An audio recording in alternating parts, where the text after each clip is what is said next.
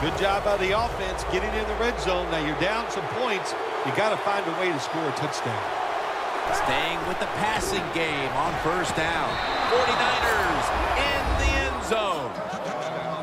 That gives him 200 touchdown passes over the course of his career.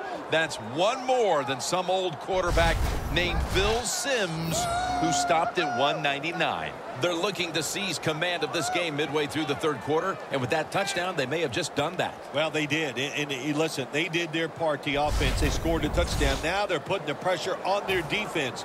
Go out there, stop the other team, and keep this lead for us. The point after try is in the books. The Packers return team is in position. Perhaps they can